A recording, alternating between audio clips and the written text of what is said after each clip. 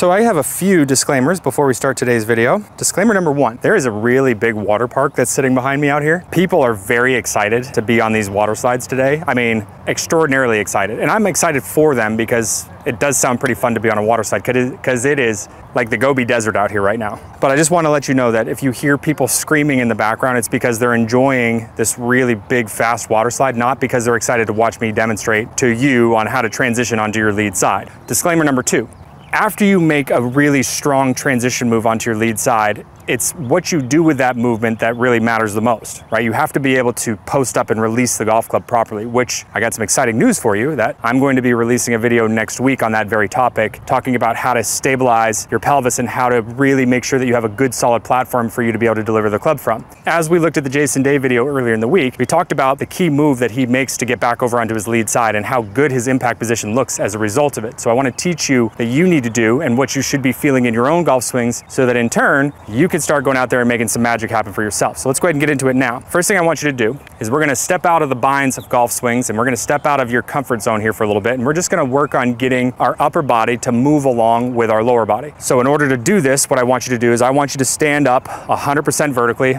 I want you to be in proper stance width, and I want you to go ahead and move 99.99% of your weight over underneath your trail ankle. 99.99%. So all of your weight over underneath your trail ankle. Now what I want you to do is I want you to take your lead foot, see how it's kind of cantered in here? My instep is kind of rolled in on the ground. I want you to take your lead foot and I want you to pull your entire body over to your lead side. So now you have 99.999% of your weight underneath your lead ankle. So if you focus on where the weight is moving to, that's going to be extremely helpful when we get to the next piece here, and I'll explain to you why here in just a moment. So all I want you to be able to do is just this movement back and forth. So pull your weight from one side of the body to the other, allowing your head and your chest to move along with it. Pretty simple, right? The reason why I want you to do such a big movement right now is because most of you at home are afraid to move in the golf swing because you've been taught for way too freaking long that you need to stay in the barrel and you need to not shift. Under no circumstance am I gonna teach you how to sway or how to slide. This is gonna be toned down here in just a moment, but I do wanna teach you how to create some movement and how to allow your head and your chest to move along with your legs, because so many amateur golfers like to just do this number. And that's gonna run you into reverse pivot territory, and it's gonna make your golf swing, it's gonna make your body hurt, and it's gonna make your golf swing lack efficiency, which we're here to make the golf club go fast and make the golf ball go far, so you have to use weight shift. Got it? So after you've done this, now what we're gonna do is we're gonna make this a whole lot more realistic. And what I want you to do is I want you to grab a golf ball or put a piece of tape on the ground or grab your favorite fuzzy slipper and put it down. And this is going to be where your ball position is going to be when you work on this drill. I want the ball position to where if you draw a straight line up from the back of the golf ball, it hits you right in the lead side of your temple. So you want to have your temple in line with the back of the golf ball. And I want you to go ahead and get yourself in golf posture. And I want you to cross your arms over your shoulders. I want you to be 50-50 at address. And the first thing that I want you to do is I want you to push your trail ankle into the ground slightly. So you're gonna feel about 70% of your weight move underneath your trail ankle. Now when I'm doing this, what do you notice about my head? Well, Chris, it's moving a little bit, right? So once you pressure shift onto that right ankle, I just want you to pull your right shoulder back behind your head. The most you should be off the golf ball is about 1.5 to 2 inches. If you notice that your head gets way outside your trail foot, there's a pretty good chance that you're just turning too flat with your shoulders, okay? You need to think about getting your trail shoulder to move more up and behind your head. So after you make that little pressure shift, you're gonna pull that trail shoulder up behind your head. So what you'll notice is that when you transfer your weight over to your trail side, you push 70% down and then you turn your body, you're now gonna feel about 80 to 85% of your weight underneath this right ankle. By turning your body into that side, you're increasing the pressure. That's how you're starting to give yourself some muscle tension that you can start moving off of. From this particular position, what we need to do is we now need to transfer 80 to 85% of our weight over underneath our lead ankle. I want you to think about where the weight is moving to, because this right here is going to help your hips move very dynamically. What I mean is this: if your weight goes to the forward part of the foot in your downswing, if you transfer 80 to 85% of your weight and it goes to the ball of your foot or it goes towards your toes, you're gonna be doing what we call a closed hip slide. What that looks like from a down the line perspective is that when you turn here and then your weight goes forward, notice how my hips are staying closed. So just by focusing on where the weight moves to in your feet, by focusing on it moving towards the ankle, it's forcing your hips to actually start opening back up. So without having to think about how much your hips are turning or how much your hips are shifting, we simplify that by just thinking about where the pressure moves through your feet. Pretty awesome now. In order to get that 80 to 85% number of your weight shift onto that side, you're going to have to allow your head to move back into position or slightly in front of where it was at address. What I try to get people to feel is that that temple, when it moves off the ball, is going to now move all the way back to the golf ball or maybe to the middle of the ball. For those of you that really battle with weight shift issues, I may want you to even try to feel like your temple gets slightly in front of it. Don't worry, it's much easier for us to be able to tone this stuff back as you get rocking and rolling rather than trying to chip away and get more and more shift in there. I always tell amateur golfers, when it comes to transferring your weight onto your lead side, try to overcook it at first because that's the number one thing that you guys tend to lack. You get really rotational and just not enough lateral movement in the swing. When we do this movement from our trail side over to our lead side, we're going to focus on getting 80% of our weight over underneath our lead ankle, and we're going to try to get our head all the way back into its original position. Now here's the fun one. I want you to think about sitting down onto that lead ankle ever so slightly. Why would I want you to do that? If you watch any really good ball striker, what you actually see in their swing is you'll see their body turn, their head stays fairly level, their head will drop slightly in transition, and then it stays down all the way through the release.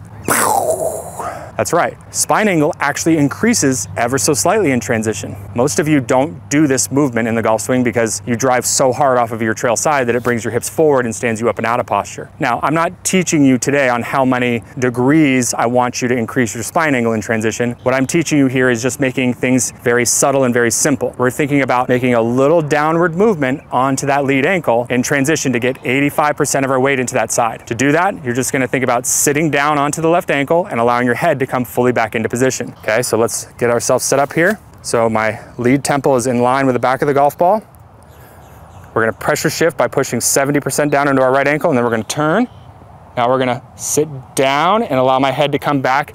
You can see that it's slightly in front of where it was at address. So now it's like kind of at the front of the golf ball here. Back,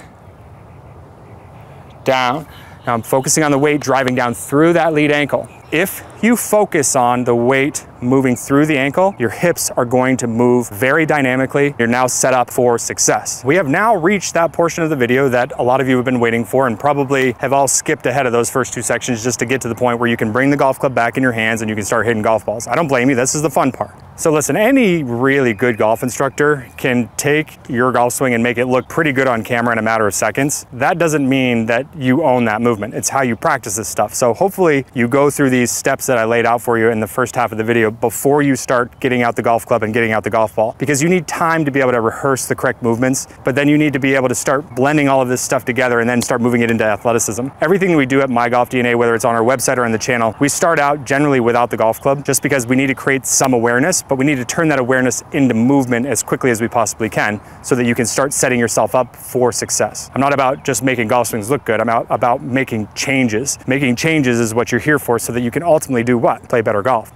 Let's talk about what we're gonna do to get the golf club back in our hands. When we do this, our goal is just to focus on the movement, what we're trying to achieve. We're not gonna make big, long swings at first, but we are gonna do it a little bit choppy, and then we're gonna start moving into movement, where we start trying to blend it together and making a full swing. I want you to focus on this two different ways. The downward pressure of 85% onto your lead ankle and your head moving back into position before you feel the hands and arms go whipping past your body. Downward pressure, 85%, and your head moving back into its original position, or even trying to get it slightly in front of where it was at address. We're gonna take our setup, we're gonna get the ball position lined up off of our lead temple, and we're gonna make a little pressure shift and turn. Now from here, downward pressure, head comes back into position. You hear the kids screaming? They're having a great time on this slide. It sounds like a lot of fun. Let's do another rep. Downward pressure, head moving back into position. Focus on where the weight moves through. Downward pressure, head moves back into position. What I want you to do now that you've got these sensations going in your brain, you're feeling a little bit more sharp with it, we're gonna start making some swings. Let's go at about 80% of our normal speed here. Downward pressure. Okay, making sure my head moves back into position. As you can see, I'm not making a ton of downward movement. I'm just trying to feel downward pressure, focusing on it going through my lead ankle and getting my head position all the way back to where it was. Okay, that felt pretty good there. Let's go ahead and hit a shot.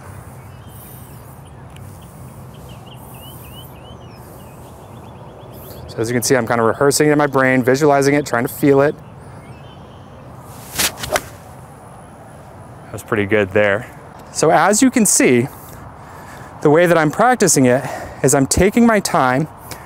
I have the visuals of what it looks like to me, like if I'm standing where you guys are at home, looking to see that kind of downward pressure, turning it into a feel. Then I'm starting to increase the number of reps, then I'm putting some fluidity to it, and then I'm hitting a shot. I'm going to repeat this process for my entire session. Now, if you follow this protocol and you do things this way, what you can start doing is as you get to the tail end of your session, you can start eliminating the many, many practice swings and start hitting more and more golf balls.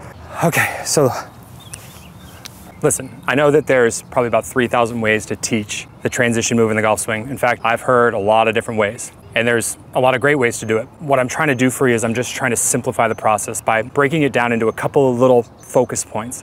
Get out there, try it. Let's have some fun with it, and I'll see you all in next week's video when we start talking about the post-up and the release, which is a really fun one. So hopefully you guys will join us. Like I said before, if you have not yet subscribed to the channel, please do so. We've got a lot of really great content that's getting ready to come out. Click that like button for me below. Let's get out there, let's start playing some good golf. I'm gonna go hit the water slide. Make it a great day.